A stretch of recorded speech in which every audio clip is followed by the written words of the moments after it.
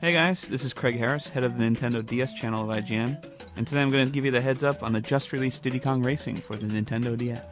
Even though Microsoft now owns the development studio Rare, Nintendo still works with that studio for handheld-related content, and Diddy Kong Racing DS marks the first Nintendo DS game from that team.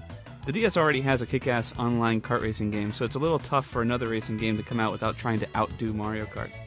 Diddy Kong Racing definitely has a lot going for it since it's not just racing karts, but also airplanes and hovercrafts. The three classes of vehicles are also different enough to really add variety to the races, and luckily each style has been tweaked with decent control and challenging competition. Diddy Kong Racing puts a bit more focus on racing skill than Mario Kart does, at least in weapons, but there are a few weapons that you can utilize in Diddy Kong that'll help take out the competition. But there's no great equalizer weapon like Mario Kart's Lightning Bolt, so if you can't keep up with the pack, you'll never catch up with some really off, unbalanced power-up. All of the racing in Diddy Kong Racing is attached to what's known as the Adventure Mode. Instead of jumping from race to race like in Mario Kart, you'll have to fly or drive from location to location in this huge overworld. Rare adds a lot of items to encourage a sense of discovery, like hiding hidden characters or rare coins that'll unlock new courses of modes, so that really works out to the game's advantage. This game is meant to be a remake of the classic N64 game released about a decade ago, but it's pretty obvious that Rare and Nintendo weren't satisfied with a simple port.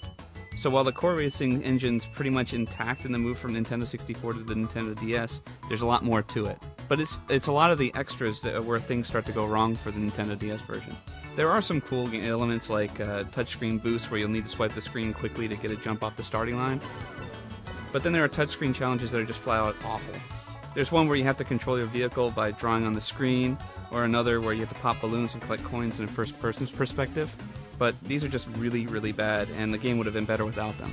Diddy Kong Racing DS looks good and sounds great, though it's not quite as great looking as Mario Kart, which came out a year earlier.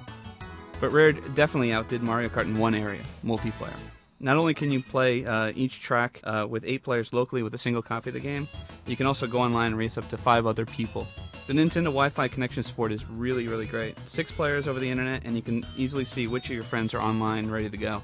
If some specific DS elements weren't so terrible, the game would have scored higher, but even with that said, the game still scored a 7.1 out of 10 in my written review.